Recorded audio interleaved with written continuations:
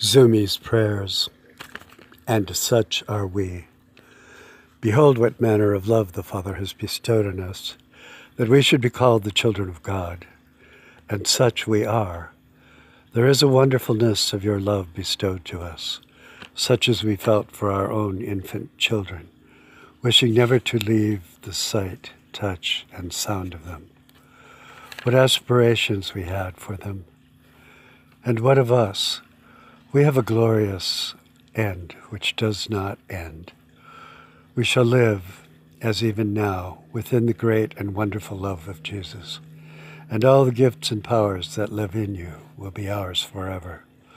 You desire that men should become, in the deepest sense, your children.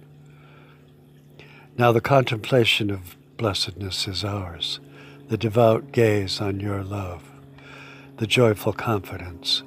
Yours is the voice of personal assurance. We say to you, Abba, Father, and you call us beloved. Upon this day, and to seal these thoughts, rose up a fiery sun, as the kiss of a rosebud. It shouts to us, and such are we, so that the message floods all our day, the sons of God now upon the earth, but then in that higher place above the sun. The ocean over which stands the sun is some small measure of your love for us. We cannot see its depths, its breadth, and the intricate coastline of its full awareness of our lives. We imagine to ride upon magnificent forces this unwearied journey. How mighty the power of God drawing us up. We need not imagine all, for the life of the Christ was lived among us, and with true record, the manger, the cross, the tomb, the ascension among angel hosts. You accept our poor affection for you and desire to see your own likeness in us. It is a love not put away by our sinfulness and shortcomings. It pours out its treasures on the unworthy. It speaks a great silence within the clamor of the world, stronger than death and sin, armed with all power, gentler than the fall of dew, boundless, endless, measureless, free. The deep, deep love of Jesus. By your great blood sacrifice, we have the gift of a divine life like your own. You will not love us from afar, but from within. Yours is a complete bestowal. All which we thought we might humanly be in our own strength has failed, but we shall have more.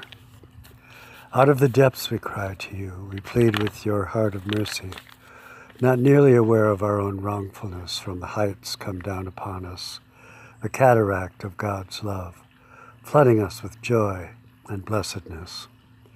There is great dignity to being your children and heirs to all which is the Son of God. And how are we sons? Whoever believes that Jesus is the Christ is born of God. Everyone that does right is born of God. Everyone that loves you is born of you.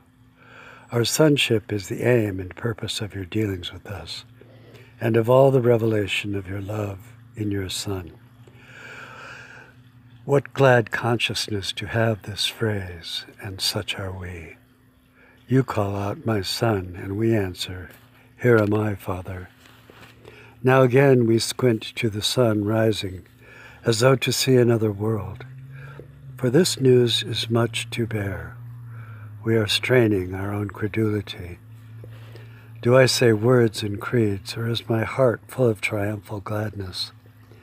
We do not diffidently say, in a humility containing too much self, I humbly hope I am your son. Is this an enticement to sanction our behavior? When God says, my son, we cleanly say to you, my Father. It is not a question of worthiness or unworthiness. Do we believe your promise to Eve, to Abraham, to Moses, and to many others? I am thy exceeding great reward. But I am not emotional as my wife is, and as others are. It is not about that. All who are chosen were in eternity the children of God. Perhaps over a long period of time we warmly accepted this.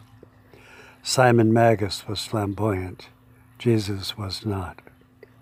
Let us feel the contentedness of being held to your bosom. Amen.